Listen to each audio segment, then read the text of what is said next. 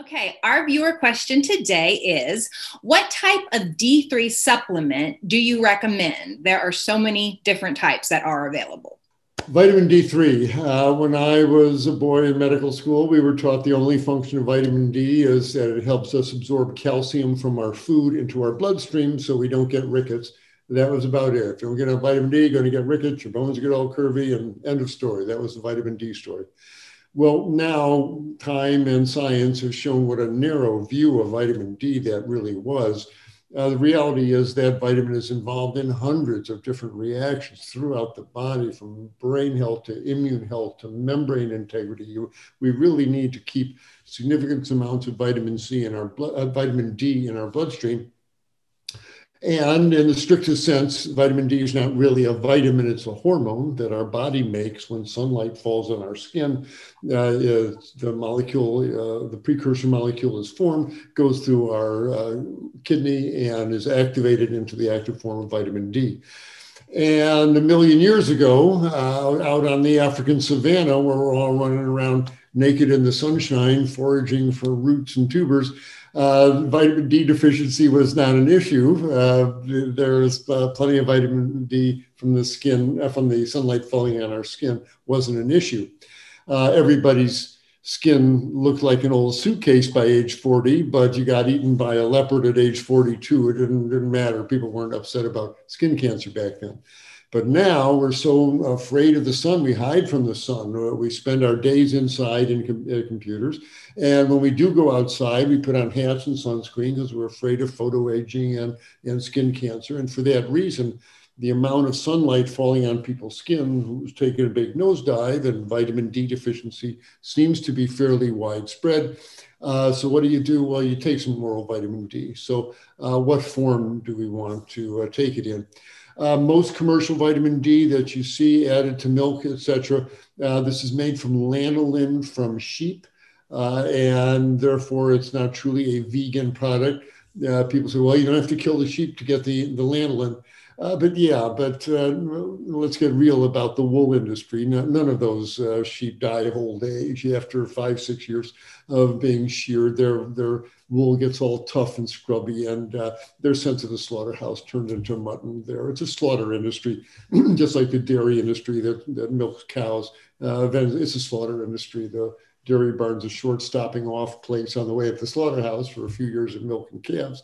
The same way the wool barn is a short stopping off place to harvest the wool and the lanolin. But again, it's a slaughter industry. And so when you're buying that wool product or the lanolin, you're subsidizing that industry. And it really is one of those archaic slaughter industries that should disappear along with whaling. So that's why the vegan community is concerned about the source of vitamin D. As I said, most of it comes from commercially produced lanolin. But if you want to free yourself from that and not support that industry, you need a vegan source, a completely plant-based source of vitamin D. It was hard to find till someone realized that when mushrooms are growing and they're exposed to ultraviolet light, they produce vitamin D on the surface of the mushroom there. And so most vegan vitamin D is produced by shining ultraviolet light on mushrooms as they're growing. And this works. The form that comes out is mostly vitamin D2. It's not quite as bioactive, but it's absolutely active. And that's the form that most folks should be consuming. And the dosage is about 2,000 international units of vitamin D a day, vitamin D2 or D3. The difference isn't that great between them if you're taking them on a pretty regular basis.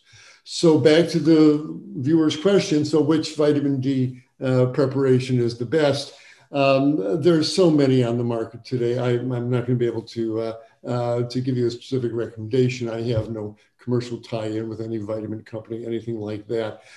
So what you're going to want to do is look on the labels, and you want to see vitamin D2, at least 2,000 international units per the dose you're taking, whether it's 1 capsule, 2 capsule, whatever. But you want to be cruising around 2,000 international units. I think it's about 40 micrograms of vitamin D2. And I'm told now that there's even a vegan vitamin D3. And that's good news. Again, the dosage would be the same, 2,000 units of vegan, either vitamin D2 or vitamin D3. I can't give you a real call in between individual brands, but that's what you want to look for on the label, at least 2,000 units of D2 or D3. And get out in the sunshine as much as you can. We need it, not only to keep our skin healthy. You know, we're not supposed to turn into these pale white creatures inside. You need a little sunshine, but it helps your mental and emotional state. It helps your pineal gland. You know, we are natural creatures and we shouldn't be cut off from the natural world like we are now.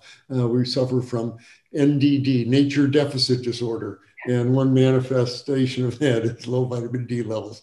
So get out in the sunshine, take a walk out in the morning sun for half an hour. You don't need sunscreen or anything. It won't hurt you, and it'll do you good. So that's the take on vitamin D. Don't ignore it, but don't hide from the sun either, and get some vegan vitamin D. It's getting more and more common, and you ought to do just fine. The only thing I would add is, because that's such a good point about the lanolin and therefore it not being vegan, is when people are out there reading labels, to keep an eye out too for the capsules being made of gelatin, because that's often the case as well. Right. But other than that, thank you so much for your wisdom, Dr. Klaper, on that. And I hope that helps everyone out there that's curious about their D3 supplements. So thank you guys for tuning in, and we'll see everybody next time. Take care. Hi, everyone. Dr. Michael Klaper here, announcing our new format for our Q&A with Dr. K. Annie Hagen will be asking me one question that's been sent in by our viewers. So if you want to see if your question is getting answered, do join us for our Q&A with Dr. K right here. Hope to see you then.